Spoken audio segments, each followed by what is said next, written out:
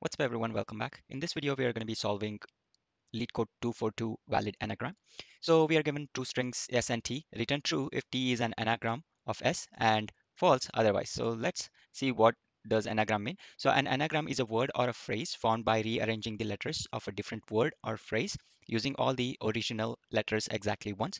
So here we can see we have s equals a n a g r a m and t equals n a g a r a m. So these two words have same alphabets with same frequency. So that's why we return the output as true. And in the second example, you can see RAT, S is RAT, rat, and whereas T is car. We have R and A in T, but S has T and T has C. So which are different set of alphabets, right? So that's why we return false. Okay, so we are going to be solving this problem using hash map approach. So what I will do is I'll create another function and I'm going to call this as counter and I'll pass string as an argument. And in this counter function, we will count the occurrence, we'll count the frequency of alphabets of the words. So let's do that here. So for character in string, if this character in count, then we can increment the character frequency by 1. Else it's the first occurrence. We can do count of char equals 1. Okay. And now what we can do is we can do s count equals counter and we can pass s and we'll do the same thing for t count. T count equals counter of t.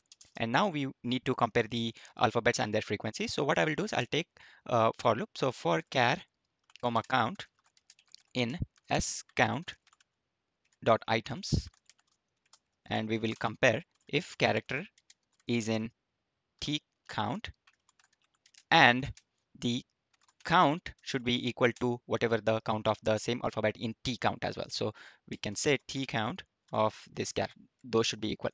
So we will negate this. We'll negate this and we'll do not here. And if this is not true, then we can automatically return false.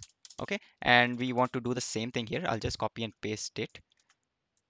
We want to do the same thing for t count as well. So t count dot items. So here s count and count should be equal to s count of that character, and we will return false if that is not true. And finally, we can return true. Okay, so this is the code on how to check whether two words are valid anagrams or not. And if I run this, okay, sorry, we have to return here. I forgot to return count. And now let's just run this. Let us submit this and the solution has been accepted as well. So that's how you solve valid anagram problem. I hope you guys enjoyed this video. Subscribe for more.